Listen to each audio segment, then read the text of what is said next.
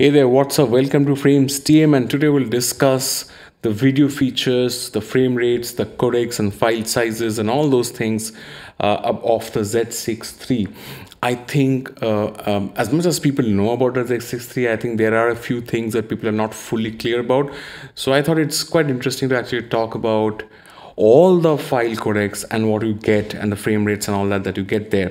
So let's start with, and by the way, if you're new here, subscribe to the channel, help me reach 6,000 subscribers. So let's start with the file type. We'll choose a file type and see with that file type what kind of frame rate and size is available. As in, is it 4K, is it Full HD, is it 6K, and what FPS? That's what we are actually looking at. So the moment you click OK on NRAW 10-bit NEV, you can shoot that in both SDR and N-Log. They're both the same. You can choose any. It'll tell you that frame rate and size may change because not everything is available in 12-bit NRAW. So let's see what is available. So if you go right up, you'll see we can shoot in NRAW. It is full frame all the way down to 6K 50, 30, 25 and 24, and that is very good. Just below that you see one thing is missing. Now we get into 4K, but there is no 4K 120 frames per second. So you're not getting that. You're not getting full frame 4K 120 in NRAW, 12-bit NRAW. What you're getting is 4K 60, but then it is FX full frame. That's good. That's good for most situations. Okay, so you can shoot at 50, 30, 24 and 25 frames per second. After that, you actually get 4K 120 frames per second with NRAW 12-bit, but you get a DX crop. By the way, the same for photos. You will get 112 frames per second shots, but you can shoot that fast in stills with a DX crop. So 4K DX 120 frames per second 12-bit RAW. All right, from there you get 100 frames, 60 frames, 50, 30 and 24 and 25. That's really good. Okay, what you're not getting here, remember, you're not getting full frame, full HD or 1080p here. That's what's missing here. Okay, we are starting with 6K and are coming down to 4K and 4K DX then. So let's see what we're going to get with the next option, which is ProRes RAW HQ422. Again, a fantastic file, much easier for most computers to read, but then it's a bigger file. As in the bitrate is higher, the file sizes are higher. NRAW is a more compressed file format. So because of the nature of it, we know that the camera will have to process a lot more data. All right, so which means at this point, if you have forgotten, please subscribe.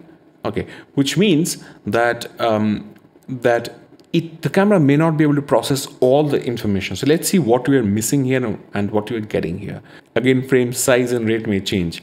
So what you're getting here is you're getting 6K, but you're not getting 6K 60. You're getting 6K 30 and all the way from there down to 6K 24.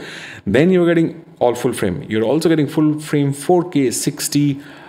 So you're compromising on 6K 60, but you're getting the 30, 25 and 24 in 6K. RAW 12-bit ProRes. Easy to play on most computers, okay? And there are some computers that can handle the NRAW 12-bit, smaller file size, squeezed and more encrypted possibly. And if you have those kind of laptops and computers, you're lucky. You can shoot in NRAW. And I think you should upgrade to the MacBooks, the recent MacBooks. Okay, you're getting full frame 4K 60 still here in ProRes RAW 12-bit. And from there all the way down to 24 frames per second in 4K full frame. After that, you get DX crop, but then you again shoot 4K 60 and all the way down to DX 4K 24. So the benefit of having DX is that if you want to shoot, you want to crop in, especially if you're shooting video and you want to get that extra reach and you want to really zoom in and see the details of that bird or that tiny little creature, that's going to be really helpful here with that 4K RAW DX crop. And 60p will give you enough slow motion in most situations. If you want more slow motion, it's higher frame rates, it's coming on the way. Next is ProRes 422 HQ 10-bit. This is 422 10-bit. You can shoot in N-Log or in SDR or standard dynamic range. By the way, you're not getting HLG so far, and we'll see HLG in the next one. Okay, let's choose ProRes 422 HQ 10-bit. So you're getting, let's go up. You're getting 5.4K in 30 frames. And from there all the way down to 24 frames in 5.4K. Then you're getting 4K again, the standard 4K at 60 and 50, 30, 24 and 25. After that, for the first time, you get actually full HD 120 frames.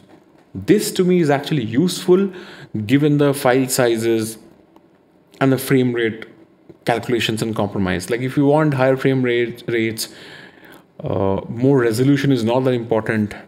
Yeah, you can actually use 1080 120, because you see, in most cases on social media you'll probably not really need 4K, so this is not bad at all. So yeah, you can see what you're getting in full HD or 1080. You're getting 120, 160 and 50.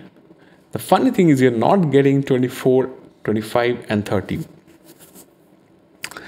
To me, that sounds like a compromise. I would have liked to actually see the basic frame rates in Full HD with ProRes RAW, but we're not getting that.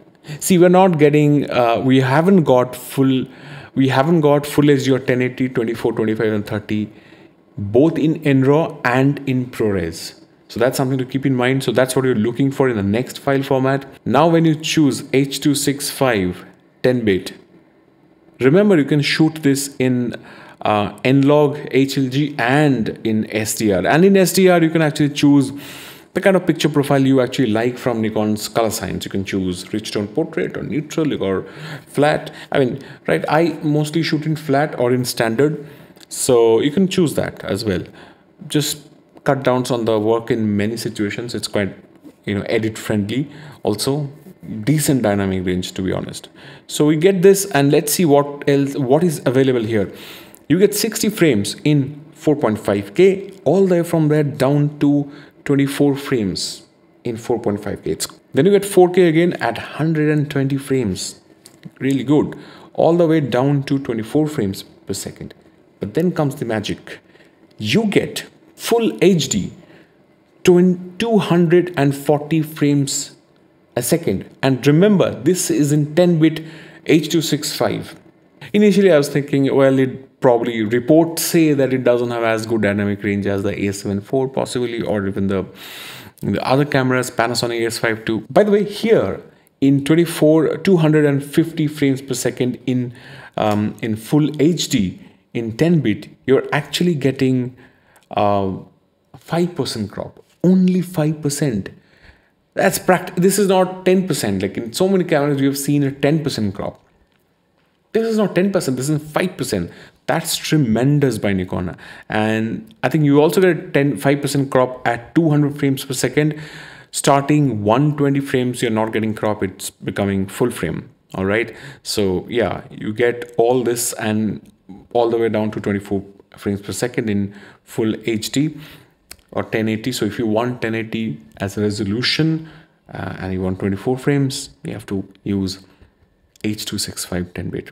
After that, you still have H.265 8-bit and in both MOV and MP4. If you actually choose MP4, let me show you that first. You actually see slow motion. Here, all you have to do is basically shoot it, and then the moment you put it on the timeline, it will automatically be in slow motion. Only thing is that it is in 8-bit. So you don't have to actually change the frame rate and turn it into a slow motion video. It's just play it. It's already in slow motion. Put it on your timeline and start editing. You also get, by the way, H.265 8-bit. Now, there again, you get all this. So this is, you choose this when you like the colors that Nikon picture profiles give you, and you're kind of confident about the exposure, you're confident about the lighting in the scene, you're broadly okay. And you get all of this. So you get, 5.4K and 60p down to 24 frames, and then 4K from 120 to 24 frames and everything in between.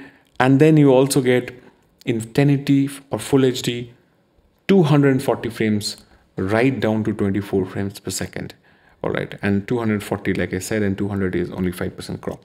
So this is a very interesting camera. Honestly, I was initially a little worried about this because the reports were about this has got a partially stacked sensor, so there is a little bit of compromise on the dynamic range, and also this is not actually a BSI sensor. So I was a little worried, but then now I see that this camera is growing on me because I see what Nikon has given us in exchange for those small compromises. To be honest, those now look like small compromises. Of course, if you're looking for the best image quality in RAW, in in stills, you probably should get the Z7 II, the ZF, and the Z9, Z8. Possibly even the D850, but hey, those are older days, right? I mean, you have those options, but it's a decent enough file both in stills and in video. So watch those videos where I compare the Z6III with the Canon, the Sony, and going for the Panasonic. Watch those videos. That's going to be quite interesting for all of us. I mean, even when I'm doing these videos, I'm learning so much about the camera. And in fact, it is during this that actually the camera started to grow on me more than I had anticipated. There's a lot more to discuss about this camera. So subscribe on the channel. Let me know what you think. Let me know what kind of content you want to see going forward. What kind of comparisons, what kind of stuff. I think the Z6 is going to have a very wide appeal going forward. So yes, for the third time, subscribe, follow, tell me what you think, and follow me. I'm going to see you with another video soon. Okay, bye.